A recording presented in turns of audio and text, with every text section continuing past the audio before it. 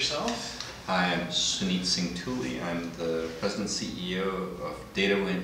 We make low-cost tablet computers, including the Akash 2 tablet in India, which we sell commercially as the UV Slate 7CI. So this is identical to the consumer model that anyone can buy on your website? Yes. Yes. And is it identical to the one that you have a contract with the Indian government for 100,000? Right. So there are two versions. The version for the Indian government has only Wi-Fi network connectivity. We sell commercially both the one with Wi-Fi and the one that has the ability to take a SIM. Yeah. So the one we sell commercially can be used as a phone or really intended for anytime, anywhere internet connectivity. Yeah. And that runs in India on a different network than elsewhere, right? On GPRS. India has standard GSM network, similar to what AT&T or T-Mobile would have in the US. But their networks primarily are the original 2 and 2.5G networks. The 3G networks are not as prevalent in India, and the 4G networks are not there yet. Okay. So yeah, let's open it up and just check it out.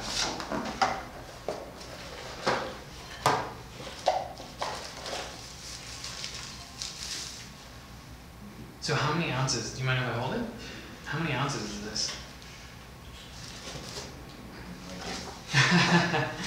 Well, it feels like about a paperback book. It says 320 grams.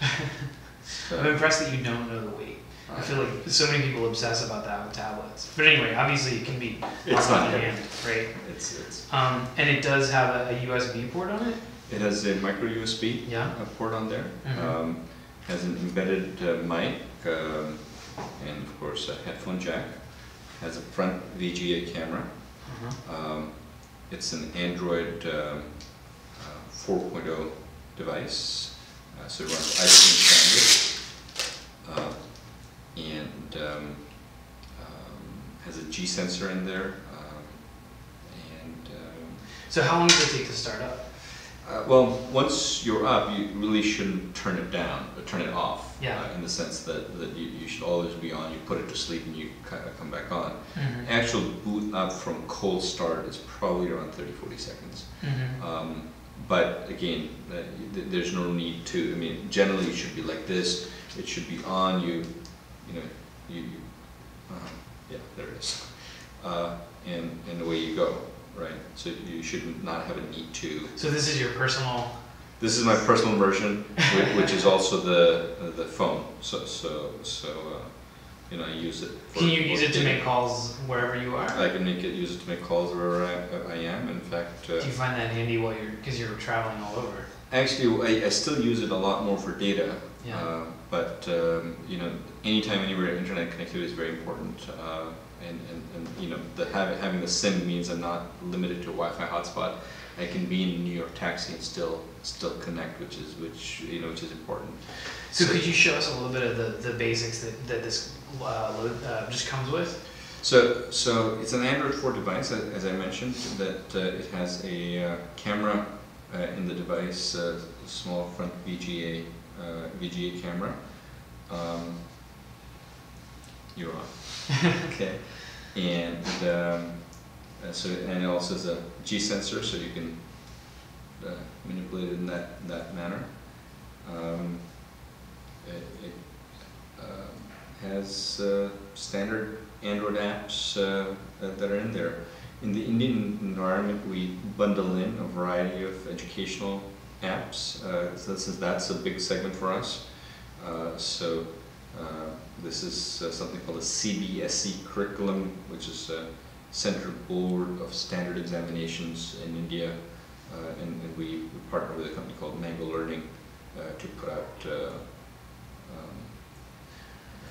applications. So these are textbooks essentially? So we put some ebooks on there. We put other apps that we think would be. So the first 100,000 of these are going to go to university students, is that right? Yeah. So the Indian government is first putting it out to colleges and universities, engineering colleges and universities, and they have some additional apps that we don't have in the commercial version.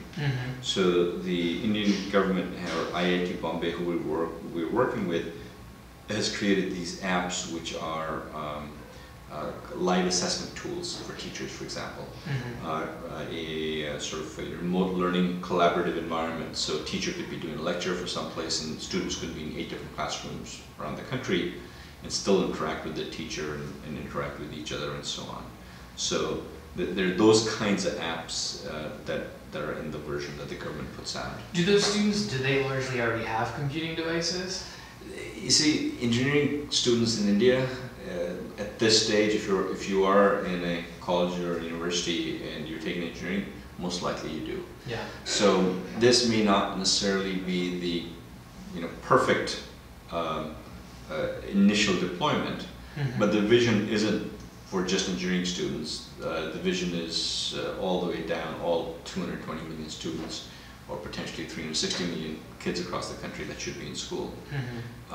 So it's that whole range of kids, and even when engineering students do have, 60 or 65% may have, but when you have 30 or 40% that don't, that's a big deal.